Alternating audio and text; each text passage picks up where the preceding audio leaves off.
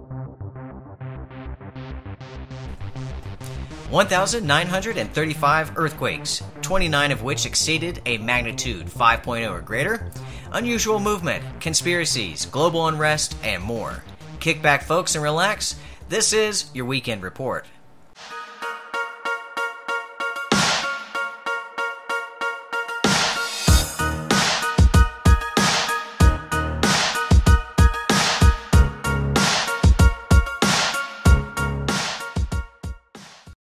Hey folks, Ira here. I hope you all have had a fantastic week. I want to thank you for tuning in to the Earthquake Report. For the record, today is July the 3rd, 2016.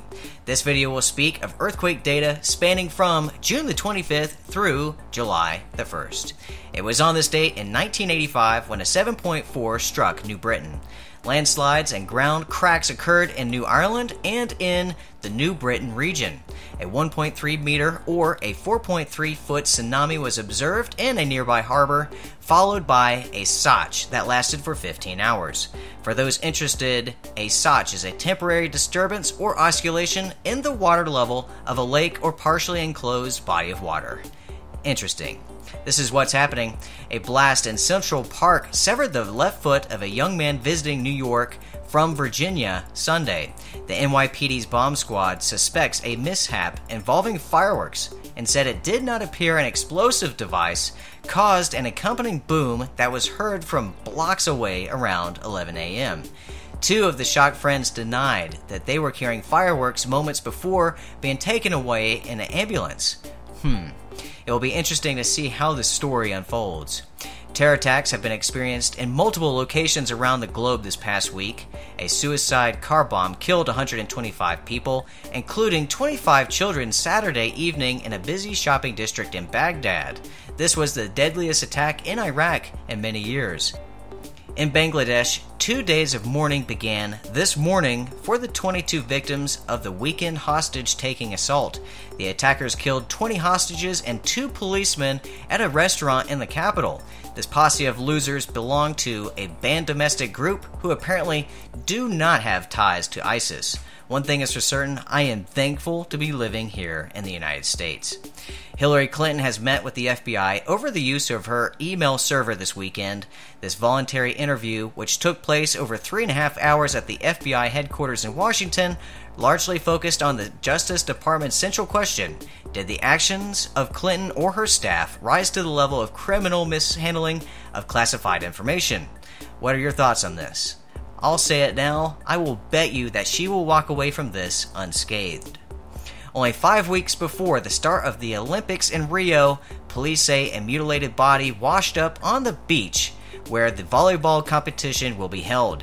This horrific discovery comes as Olympic organizers deal with a raft of problems, including severe pollution in the venues for sailing, rowing, and other water sports.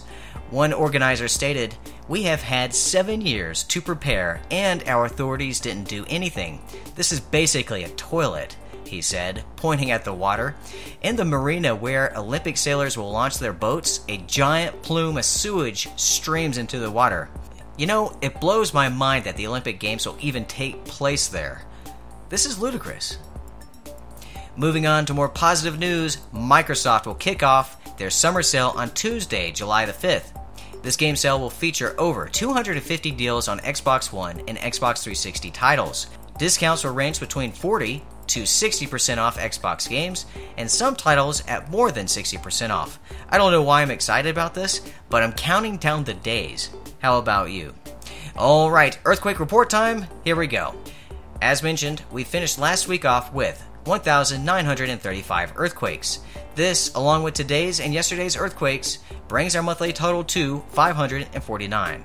We finished the month of June off with an outstanding 10,146. For historical reference, a year ago today, we clocked in 225 earthquakes. The strongest to strike the planet then was a 4.4 that hit the Fiji Islands. Well folks, this has certainly shaped up to be an interesting week. Overall, we experienced an increase in earthquake activity. However, only one earthquake, at least according to the USGS, fell within the magnitude 6.0 or greater category. This was a 6.4 that hit Kyrgyzstan on Sunday, June the 26th. 27 earthquakes experienced fell within the magnitude 5 scale. The majority of these quakes fell once again along the Ring of Fire. There were some exceptions, however. These include a series of aftershocks that struck Kyrgyzstan. In total, this area experienced 27 last week. The most notable earthquakes experienced include two 5.8s that struck Vanuatu on June the 28th and the 30th, and a 5.7 that hit Mexico on June the 27th. Not to be left out would be a series of earthquakes that hit the southern mid-Atlantic ridge, 3 in total with an average magnitude of a 5.1. We have registered 97 earthquakes that fell within the magnitude 4 range. The most noteworthy earthquakes in this scale include a series of quakes that hit the Reykjanes Ridge.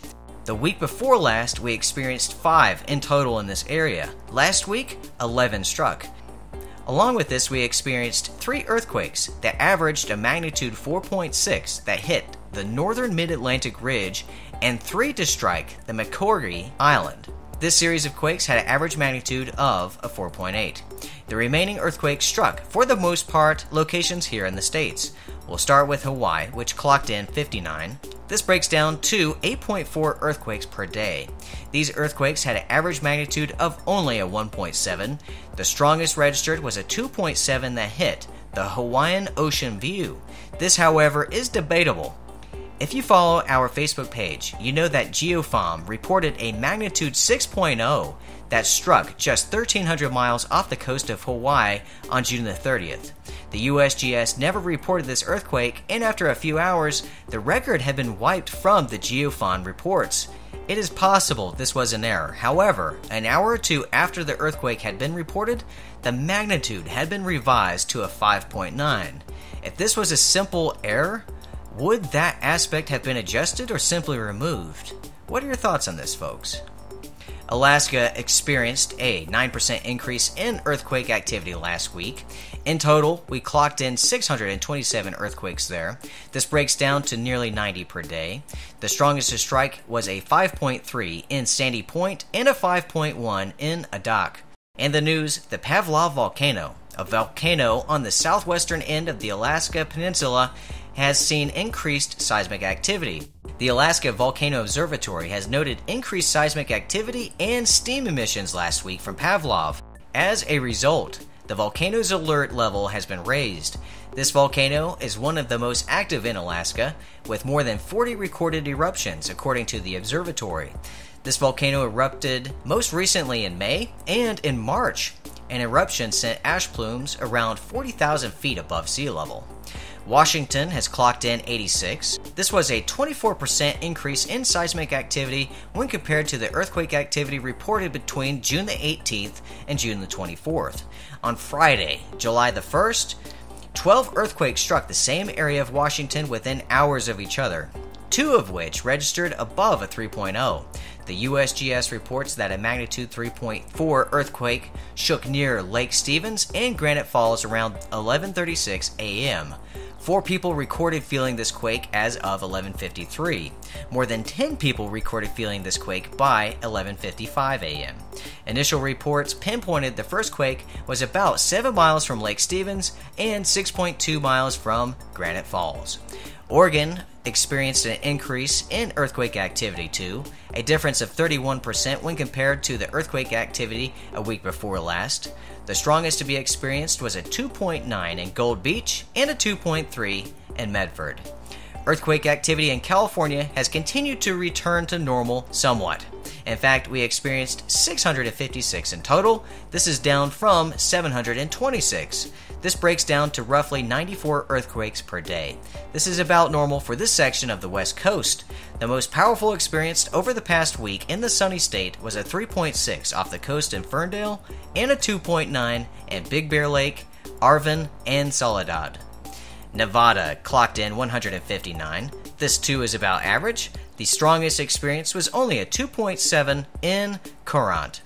Idaho registered 3 all week, these being a 1.8 in Challis, a 2.1 in Mullen, and a 2.0 in St. Mary's. Montana experienced 36. This was a slight decrease when compared to a week before last. Swarm activity, 16 earthquakes in total, was limited to primarily West Yellowstone. The most intense registered was a 2.6. Wyoming clocked in 13, 9 of which struck Old Faithful Geyser. The strongest experience was a 2.9. Utah experienced 12. The strongest to hit was a 1.5 in East Carbon City. In the news, a man by the name of Chris Xavier is suing his local county due to his inability to marry his computer. Yep. Oklahoma clocked in 16. The strongest to strike was a 3.9 in Langston, a 3.8 in Fairview, and a 3.6 in Moreland. The average magnitude for these quakes was a 3.1. The majority of these quakes struck near hydraulic fracturing wells. Kansas clocked in 3, a 3.4 in Harper, a 3.1 in Caldwell, and a 2.6 in Cheney. All of these earthquakes fell right outside of fracking wells. The New Madrid seismic fault continues to experience movement. Arkansas registered 3, these being a 2.5 in Marion, a 2.3 in Haskell, and a 1.7 in Manila. Regionally, Tennessee clocked in 9. The strongest experience there was a 2.3, and Missouri with 1. This being a 2.0 in Advanced. The North American Craton experienced movement as well. Governor in New York clocked in a 1.1, New Hampshire with a 1.3, and Center Harbor, New Jersey with a 0.7, and Maine with 2 earthquakes, these being a 1.1 in Millinocket and a 1.3 in Limestone.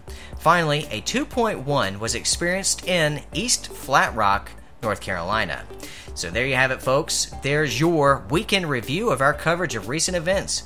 Help spread the word of this channel by posting this video to sites like Reddit, Facecase, BeforeIt'sNews.com, etc. This would go a long way in helping us out.